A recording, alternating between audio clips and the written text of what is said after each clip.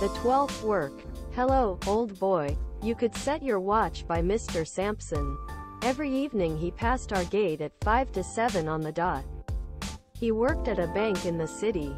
Every day at 5 sharp he left the bank to catch the 5.10 from Liverpool Street, arriving at Buckley Station at 6:30. Then he would walk home from the station. I liked Mr. Sampson. Whenever he saw me, he would smile and say, "Hello, old boy," with a cheerful wave.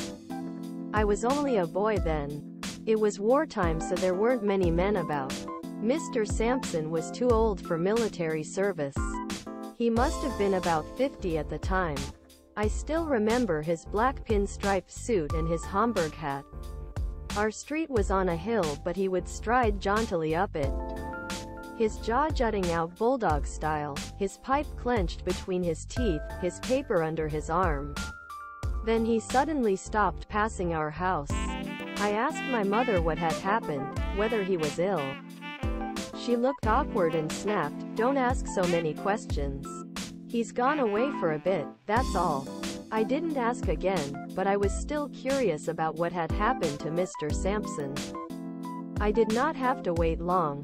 Mrs. Jenkins, our next-door neighbor, was a terrible gossip and loved passing on bad news over a cup of tea.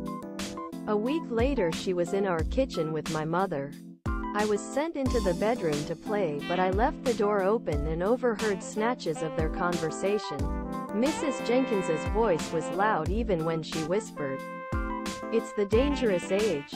Isn't it, dear? Having his last fling before it's too late, I suppose. She's only 21, they say, a real baby snatcher. Secretary in his office, I believe, should be ashamed of himself." It's not surprising. Really, I suppose. All the young men are off fighting. They say he's taken her to Scotland, blown all his savings. Dirty old man. If you ask me, it's Pauline I'm sorry for. It won't last, of course. It never does it? Shortly afterwards, my mother gave me some plum jam to take to Mrs. Sampson. It was winter, and when she opened the door, I was overcome by the smell of the paraffin stove and the stale, fusty atmosphere. I was afraid of Mrs. Sampson. She was a big woman with gray skin, like putty, with wisps of gray hair sprouting from her chin. She always wore a grubby, mud-colored cardigan over shapeless dresses. Worst of all, she had bad breath. "Here you are, dear," she said in her grating voice, and thrust a 3-penny bit into my hand, "but don't spend it all at once." I fled, back to the relative safety of my own home. I soon overheard another conversation with Mrs. Jenkins. "What did I tell you? His floozy left him when the money ran out. Seems he's written to Pauline begging her to forgive him. Take him back. I'm damned if I would." A month later I was in the garden playing when Mr. Sampson passed in the street. But this time he didn't say, "Hello, old boy."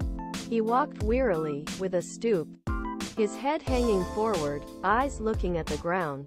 He reminded me of a whipped dog slinking back into its kennel. I thought of the paraffin stove, the bad breath and the fustiness awaiting him, and my heart went out to him.